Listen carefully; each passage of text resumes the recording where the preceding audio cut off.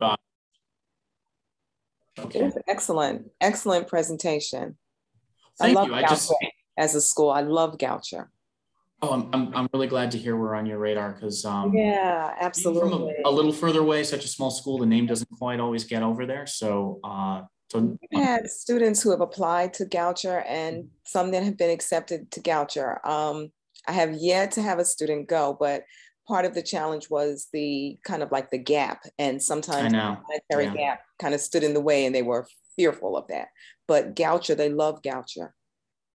No, I'm again just really happy to hear you're aware of us because sometimes I'll visit a new area and they say, "Oh, I never heard of Goucher College," and I'm like, "Well, okay, let's start with that." What do you mean about the gap? You don't have to worry about that as a college aim student, Denise. Oh, Talk okay. to Mr. Sheffield about it and hurry up and get your essay completed and everything else, because I haven't spoken to you in a while, and get your application in. Goucher is an excellent school. Ditto. Okay. Talk to Okay. Mr. Sheffield. I'm sorry, Dr. Sheffield immediately after this. And you won't have to worry about that. Okay? Yeah. Okay, thank you. Mm-hmm. No, it's good advice. We're here to help you like cross your T's and dot your I's. So just please reach out to the resources you have. It's an excellent opportunity, like amazing opportunity. It really is. It's a good one. I mean, I can't tell you how many people I wish they had that opportunity. So this is really great what College AIM and Goucher are doing together. Really great. Yeah. So if we have new folks on the call, I'm just going to start from the top, but please feel free to use the chat and ask me questions as we go, and I'll try to bounce back and forth between the two. So if you weren't here, if you didn't hear it earlier, we're located just north of Baltimore. If you were here, you're going to hear all the same stuff again. We're 2 miles north of the city. So Baltimore is a really great college town. I think I didn't mention last time, there's about 14 colleges in the area. It comes out to like 140,000 college students. So there's plenty to do between the campuses. There's a lot of events kind of targeted at college students. On the bottom here, this is a picture kind of like halfway down the city, like Midtown. Middle picture is downtown. That's the Inner Harbor on the other end of the city. That's only about 20 or 30 minutes away from us. And then Washington, D.C. is pretty close to Baltimore too. It's only about an hour away from Baltimore, an hour 20 from Goucher. You don't have to like leave campus to find something to do. It's a very active student life. But if you wanted to on a Saturday, kind of stretch your legs, go downtown, go to a Smithsonian in Baltimore or something like that, it's really great to have these two major cities in our own backyard. So there's really a lot to explore. Campus itself, though, is a huge plus for us. It's a really gorgeous place to live. It's 287 acres. So we have a lot of space. It's very wooded. So you'll see a lot of trees on campus, students kind of hanging out in hammocks over here if it's a nice day. We have about a mile of hiking trails, and we even have horses. We have a couple dozen horses on campus. So you wouldn't think you're in the suburbs right next to a city, but I live right over here in the Inner Harbor, the middle picture there, busiest place downtown. And again, that's only 20 or 30 minutes away. They do a good job, getting you off campus. Like this bottom right picture, that's an outdoor classroom. If it's a nice day, a small seminar might have class outside. So the campus is pretty laid back, pretty kind of relaxed social atmosphere, I would say, culturally. And then this is just kind of our stats. It's a small liberal arts school. You can see, again, the size, 1,100 students. So our student body is quite small. This is a kind of class where you can see there you're going to have small classes. You're going to be having a lot of back and forth with your professors. They're going to know what the interest is of their individual class. They're going to stay away from just like giving you notes or kind of dictate lessons at you. They're going to give you information ahead of time and kind of have more of an exchange with the class. They might break you into small groups. So very interactive classes. This is a kind of college where students are excited to show up and have a conversation about things. Sometimes you have an 8 a.m. class, you just have to roll with that. But usually students are excited to come and engage with one another rather than just being in like a large lecture hall. We actually only have 2 lecture halls on campus. So they're really very much the exception for our students. Just going over very briefly what a liberal arts curriculum kind of means in general. what we're really trying to do is make sure students have a variation of skills and abilities. You're going to study a lot of things that are outside of your major. So these are topics here that every student will really cover regardless of their major. Coming in your first semester, you'll have a first year seminar. Those are typically more interdisciplinary classes that cover a kind of a range of different disciplines. Like I said, it's usually not just a biology class or just a history class or just a computer science class. They're usually a range of different topics. And then complex problem exploration classes, CPEs, that's really the same kind of concept. It's usually covering ongoing trends or current events over time, again, through the lens of a few different majors. So that's really what a liberal arts school is about, is being able to attack a problem through a few different lenses. And then we have these areas of proficiency we want to make sure all of our students cover, again, regardless of major. At Goucher, you'll take at least a couple data analytics classes. I know that sounds a little technical, but it might be a stats course, a math course, a logics-based course. Again, even if you're not going to go into that sort of field, we want to make sure all of our students have that ability. Foreign language and culture, same reason. I'll talk about that for a few points later on. And then finally, writing. Even if you're going into something that's more technical and less writing intensive, we want to make sure all of our graduates are strong communicators, have strong writing abilities. So that's very fundamental to a liberal arts school. And the same is true for this final point. We just feel that it's too important for our graduates not to have familiarity with points of race, power, and perspective, as well as environmental sustainability. Those are major priorities for the college, but also I would say just pretty close to the DNA of the student body itself. These are topics you're going to hear students talking about outside of the classroom, things a typical Goucher student really does care about. So I don't want you to think of these things as just to kind of get out of the way and be done with the requirements. These are very central to the philosophy and the current values of the college. And along that, academic life is it's very open. I often say we have anything from the fine and performing arts. You can see bottom right here, our dance program has a really great reputation. It's at a conservatory level, all the way to computer science and a very rigorous pre-med track. So again, a liberal arts school is trying to give you a lot of range to come at current issues with different skills. This is just all thrown on one slide, our list of majors. It doesn't look as expansive when it's all on one list here. But usually students will find an interest that might kind of fall between a couple different topics. If you have a major you're thinking about, feel free to throw that into the chat. I'm happy to talk about that the best I can. I'm a generalist, but you don't have to have a dual major at Goucher. Many students do, but they usually at least have a secondary interest or a minor, or they might just kind of have like another tangent within their major. And I think that's a huge advantage to a small school where you can have these ongoing conversations with your professors. You're in small classes. You might change the direction of your major as you get to talk to more professors and see what their work is like in the real world outside of campus. So don't feel bad about changing your mind or coming to us undecided. I would say a liberal arts school does really well with students like that.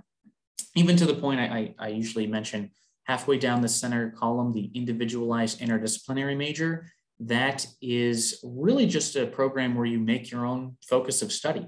So you combine three different elements. I think I was mentioning in the last call, a recent graduate put together economics, our data analytics program, and psychology for a behavioral economics focus, which is really cool. I know a student a couple years back put together, it was biology, elements of our pre-med concentration, and philosophy for a holistic health study. So you can really be as creative as you want with this, and you can talk to your professors and help, let them help you guide your direction as you go. Just looking at the chat here, major psychology, minor business. Yep, super common. I was mentioning psych is our most popular major. Business is usually our second most popular major. So you could absolutely do those two. You could really combine those for a proficiency in both, but also more of a behavioral organizational background for more group leadership and group dynamic studies. If you wanted to, that could be a good application of both. Absolutely. And then so I'm seeing, talking a little bit more about communication and media studies. That usually follows pretty closely after business for popularity. That'll range from more of the media and production side. So working kind of behind the scenes for the actual technical elements, all the way to more of journalism and the written word, either in our student-run studio, or in the past, we've had students intern like downtown at the Channel 13 newsroom, or the Baltimore Sun is a local paper. So absolutely. Another point here, I'm seeing someone's asking about art history. That could really live within a few different points for us. It could be in history, it could be in our integrative arts program, it could be in American studies, which is going to cover a little bit of contemporary art and obviously American history. Visual material culture might be of interest to you because that's kind of a cross between the fine arts and historic preservation or museum curation studies as well. It's looking at different artifacts and architecture and going into the social and cultural development and significance of that. We actually have a really cool special collections department at Goucher where you can go in and catalog different items in there that actually haven't been cataloged before. This would be with the supervision of faculty. Goucher has a way better special collections department than we really have any right to as a small school. We actually have on permanent loan to Johns Hopkins mummified remains, if you can believe it. Babylonian tablets. We have, I gotta get this straight. It's either this, it's a Jane Austen collection that is either the second greatest collection in the country or in the world, but one of the best Jane Austen collections on the planet. And you can get into the special collections department, you can handle those things. They get students on campus as well. So yeah, I have a lot to talk about on that topic apparently. So I'll keep moving. These are the majors. Here we have the minors and concentration. So yeah, you can combine things as well. Doesn't even have to be like an overlapping interest. You could take computer science and dance just because you want to try a dance program. That's fine. And I also like to point out on the bottom right here, we have some what are called 4+1 partnerships with a couple business schools nearby. You could go to Goucher and major in any topic, and then instead of taking 2 years to get your master's afterwards, just get your master's in 1 year at the Johns Hopkins Business School or the Business School at Loyola University, Maryland. Both are just a couple miles down the road from here. So that's open to any major of a Goucher student, and we're developing new partnerships like that with colleges nearby. So yeah, these are minors or concentrations. I usually like to point out the pre-med, pre-health concentration is fully designed to get students to med school. On the other end of the scale, music is and theater tend to be really popular at Goucher. I would say we oftentimes attract a more creative or artistic type of student. I definitely don't want you to think this isn't the type of school for you if you don't identify that way within the arts as a creative student. We have plenty of students come here and just want to do computer science. That's totally fine too. But we have a lot of music and theater groups on campus as well. So a lot of times students ask me like, hey, what's your college about? What's your main major? And I kind of have to say it's every major because that's what a liberal arts school is trying to do basically. I'll keep us moving though. Study abroad is a huge portion, and thank you for that question. I'll mention that at the end, Denise, about the scholarship. Good question. Goucher's a little unique in that we actually require all of our students to study abroad. So to reiterate, a lot of colleges have study abroad. You can do it if you want to. Goucher's like, nope, you have to do this. It's part of the actual graduation requirements. So if you come to Goucher, you will spend a little over time overseas taking classes. I would like to say because it's a requirement, there's a lot of flexibility. You can go wherever you'd like. You can go for a full semester or just 3 weeks. You can go somewhere based on your major, or you can go somewhere just based on the food. It doesn't even have to do with your major. It's totally your choice. There are staff to help you figure this out. They help you pick the classes and what kind of culture you might enjoy. If you've never left the country, you can just kind of go over to You know, the UK, it's not that far. They speak English everywhere. It's not as challenging. We can go all the way to the other side of the world. You know, Japan, New Zealand tend to be popular as well. So it's really up to your comfort level. Again, doesn't have to be for your major, but in the past, Central and South America is a good example for some environmental science students. They've gone to look at different ecological systems based on agritourism in the area. Europe ranges from a really cool fine arts program in Italy to you can go over and be an intern in British Parliament for a semester, which is really excellent for our political science students to be able to do that. So you can usually do a lot of travel between countries as well. In a continent like Europe, you know, a semester over there usually has some time for your own kind of branching out and travel. Africa, I hear a lot of popularity from our South African program, and there's a really neat dance program in Ghana that looks at different African cultural influences on modern dance. So really, you know, you don't have to figure this out. You don't have to know your study abroad plans before you get to Goucher. We typically don't have you go until junior year, and there's a lot of people to help with that along the way. But just know that you will go somewhere, and it's a lot of fun. I would really encourage you to ask about the opportunities at any college you're checking out, not just Goucher. One of the best things you can do in college, period, is study abroad. So if you come here, if you do a regular semester, your tuition and financial aid just roll right over and cover the cost. So we've got you covered for a semester, which is kind of another perk of the requirement. Yep. So I'll just keep it moving as usual. I was mentioning a lot about our support resources on the last call. Goucher has a lot of support for you. Anything from professional development to help with your studies in our academic support center, to a counseling center, a health center if you're not feeling well physically, a wellness center to reinforce good habits like getting enough sleep and exercise in your diet. You're really well looked after at a small school like this. And we have so many resources, it actually kind of sometimes confuses students on where to go. So we have individual success teams. You can kind of see these staffs surrounding an individual student. So if you have a question pertaining to a certain topic, you'll know right who to go to talk about that. If you have a question about getting an internship, you have a career advisor. If you have an issue or question about your res life in your dorms, or you have a res coordinator.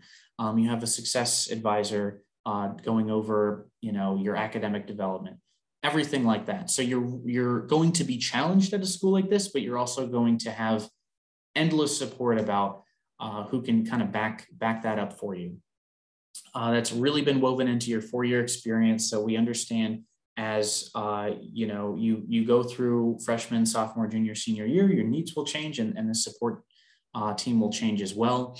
But we have a specific program for first generation students as well to make sure that they have specific advising to make sure that the transition is as smooth as possible also. So just know there's a lot of staff here waiting to help you support your 4 years. And student life, I was mentioning earlier, it's pretty very social, I would say friendly, laid back on Goucher's campus. I'd love to connect you with a student on campus if you'd ever like to talk to one of our students. It's really residential, so we have housing for all 4 years. The first year village where you would live, that's very new, only 3 or 4 years old. Right next to the dining center, usually people ask, like, how good is the food? And I always say, I'm sure every college says their food is good. Like, why would you say your food is bad? But we usually rank in the top 30 in the US for campus dining. So that's like top 30 out of a few thousand colleges. So I'll just let that statistic do its own work there. And for other points for student life, the Center for Race, Equity, and Identity is a really great office. It supports international students, LGBTQ students, first-gen students, students of color. Again, that's just kind of another place you can go to seek out staff to support you. I also see a lot of good student leadership come out of there. Clubs and organizations will really range. I was talking a lot about an entrepreneurship group on this last call. There's a psychology club, a bio club, a student newspaper that's taken pretty seriously. And then there's other kind of fun things like there's a beekeeping club. They sell honey, and they actually have hives on campus. There's Humans vs. Zombies, which is basically a 3-day survival mode Nerf gun fight. It's hilarious. Students get really into it. So there's a lot to do on campus. The student engagement team oversee that, as well as the Rec and Wellness Center as well. So it's very active. You know, students stick around on evenings and weekends, I would say. If you can ever come to campus or even virtually, you know, happy to connect you to a professor of a major you're thinking about or students on campus. I'd really recommend trying to connect with folks as much as possible before enrolling somewhere. So you can always reach out to me and I can help connect you. Very easy to do that. This is just kind of another look at pictures. On the left, our first year village. The top center picture is the dining center. And then on the right are our kind of spring fling. That's our Get Into Goucher Day in April. So it's very active. Any athletes on the call, we're Division III. So if you wanted to get into in contact with a coach, I'm also happy to connect you that way. But there's plenty of like club and intramural games, volleyball, tennis, basketball, soccer, Frisbee tend to be pretty popular there. So you can come to campus and speak with the coach if that's something you're thinking about. And then finally, just for like outcomes, generally, nearly all of our grads are either in further education, so a graduate program, or employed a year after leaving Goucher. For all the reasons I was listing, you know, the fundamentals of the curriculum, the resources you have, the staff supporting you, the connection to professors. Our students are really well prepared to go into the workforce or get further education after leaving.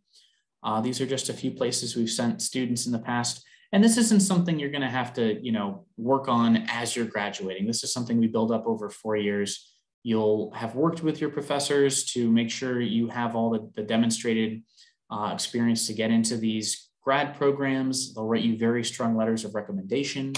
The same is true going right into the workforce. You know, our career education staff will make sure you have your best foot forward. You can usually find a connection, kind of like a side door to different industries nearby.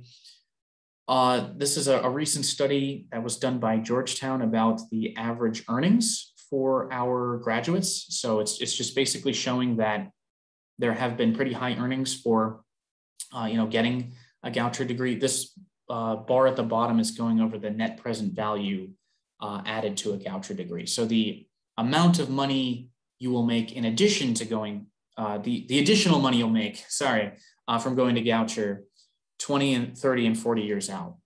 So the value added, the increased earnings on average for a Goucher grad is almost $1 million more 40 years after leaving the college, which is really nice to see.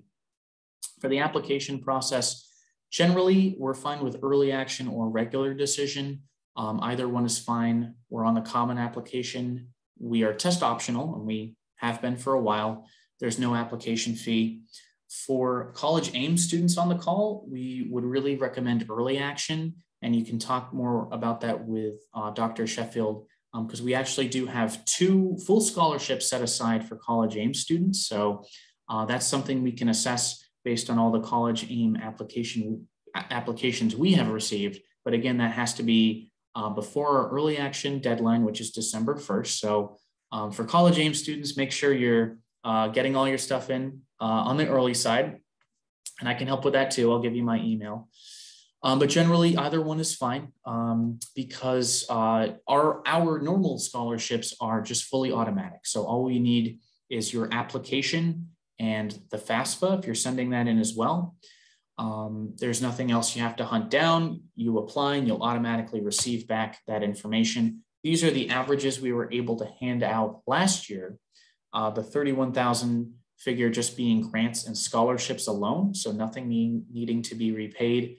And on average, the 36,000 figure there is also including a little bit of federal loans and things like work study.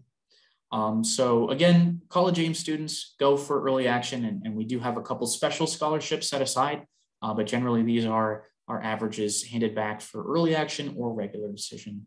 No difference there. So almost to 1:30. If we have any other questions, please feel free to put that in the chat. I'm just going to type my email as you do that. Thank you, Mr. Shields, for your presentation today. Of course, as you stated, if you have any additional questions, feel free to unmute yourselves or type it in the chat and he will address your question. I do want to make one additional announcement in regards to the scholarship for College Aim. So in order to be eligible for that scholarship, you have to, of course, have a 3.5 GPA or higher, and you must be Pell eligible, okay? How do you determine if you're Pell eligible? You have to get your FAFSA done. You got to get it done. So please, by all means, we know that FAFSA opened on October the 1st. We held our FAFSA night, I believe it was on September the 30th. So if you have any questions in regards to completing your FAFSA, by all means, reach out to myself or Mr. A or Ms. Neely so that we can assist you, because we really want to get those documents in as soon as possible. Are there any additional questions for Mr. Shields in regards to Goucher? That was all for me. Thank you. Absolutely.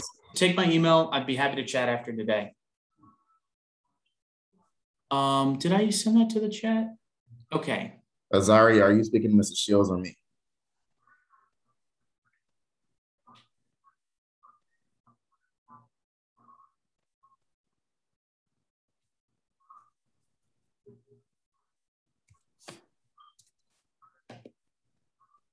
Okay, Mr. Shields. Yep. So that's, I just put that right in before you contacted. Okay. Have a good day. I gotta go back to class. See you later. Thank you. All right, if we don't have any other questions, that is all for today. Of course, we will follow up with you as students about your applications. And of course, by all means, this is what we're here for. We're here to assist you and guide you through this process, answer any questions that you may have. So we will be in contact. Again, thank you, Mr. Shields, for taking time out of your busy schedule. I know you are all over the place. So, not a problem. Well, this is where I want to be. This is a good application of my time. So no worries. Awesome. Thank you so much. And we will reach out to you later on. Wonderful. Yes. Right. See you. All right. Take care. Thank you. I'll see you. Bye-bye.